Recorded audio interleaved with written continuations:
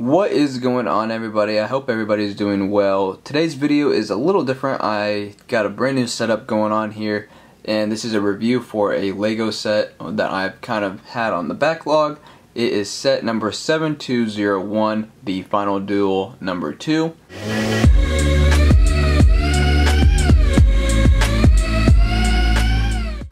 This is actually a two-part set. There is a Final Duel 1 that completes this set. Basically, you buy the two, combine them, and you make the little scene from the movie. But this is the second one, like I said, ages 6 to 12, 23 pieces, and this was released in 2002. And it's really cool because it has Luke Skywalker, a original Stormtrooper, and then an Imperial officer. They're obviously yellow-skinned tone minifigures, and that's really cool. The Star Wars logo up here, Lego over here. Taking a look at the top of the box, you got a bunch of little Denmark words and stuff up there. Now this one has obviously been crushed, this set. This is why I'm reviewing it. Not one that I'm actually going to keep for the collection. Some information at the bottom there. And then on this side is the little Lego minifigure image panel, whatever you want to call that. I'm not sure, it just shows the actual size of the minifigures, which is pretty cool. Stormtrooper, Luke Skywalker, Imperial officer.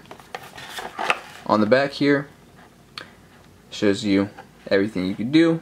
So just imagine little movie scene pictures, which is pretty cool. I wish that Lego did that more often. They don't. Again, here at the bottom, you can see the Final Duel 1, Final Duel 2. Combine those and you make the little battle between Darth Vader and Luke Skywalker from the movie, which is pretty cool. You can go to lego.com to join the fun. And yeah, pretty cool. Here's a better look of the set that we're going to build today and review. Pretty nice. I'm very excited. Now, let's get right into it. Now you can see there's a punch tab on the back. Going to do that, and then we're going to just pop it up like that.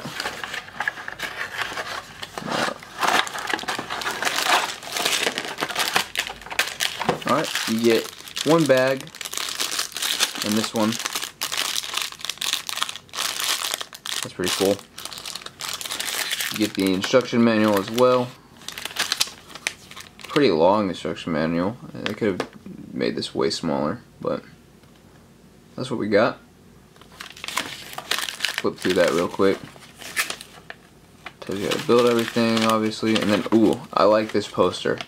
Okay, this is a really cool thing that Lego did back in the day, where they made a long image of a bunch of sets on the back, and this is showing the two sets that are actually very similar, which is Jedi Defense 1, Jedi Defense 2. Same with the Final Duel 1 and Final Duel 2. As you guys can see, Obi-Wan and Qui-Gon Jinn. Pretty cool. And then, let me just move this stuff. Alright, I'm going to actually just get rid of the box. Taking a look at the back, you can see Ewok Attack and the Twin Pod Cloud Car set. Pretty cool. Darth Vader at the bottom there, looking all snazzy. And then I believe, yep, that is it. So, this is the instruction manual. Pretty cool. Not really a fan of the folds on this one, but that's just what it is. You also have a loose piece right here, which would be the door. Also a 6x8, I believe that's what that is. Yeah, 6x8 plate. And then you also get this little Star Wars poster. Or, oh, it's just actual Lego poster in general. Okay. I thought it was just Star Wars. But we've seen this before, I'm pretty sure, on the Pirate Treasure set that I reviewed. Pretty cool. I actually want those sets in the corner.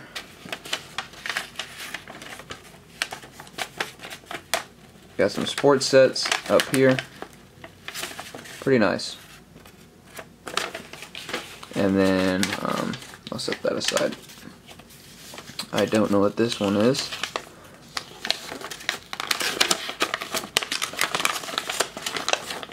Oh, each Lego Club magazine. Okay, so this is for the Lego Club magazine. You can join today and all that. That's pretty cool. That's pretty cool. I haven't seen anything like this. Join the Lego Club free. That's awesome. Gotta keep this so I can join myself. Alright, so I'm gonna build this set and get right back to you.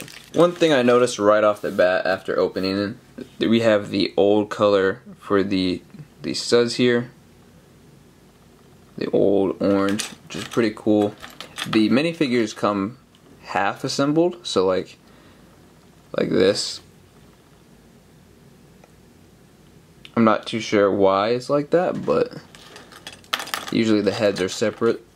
Alright guys, this is the completed set. Pretty easy to build, I'm not gonna lie. I barely even had to look at the instructions to build the little walkway there. You get an extra stud. This is the only extra piece that you get in the set, this old orange stud, which is actually pretty cool. Don't really have many of these anymore, so it's nice to have that. Now let's take a look at the actual set itself. You get 3 minifigures in this set. Again, a little play set. It's not really that cool, I'm not gonna lie. You're really just buying this for the minifigures. I believe this went for around maybe $8 back in the day. I'm not too sure. Again, it's 23 pieces, so you're basically paying for the minifigures for that $8 price range.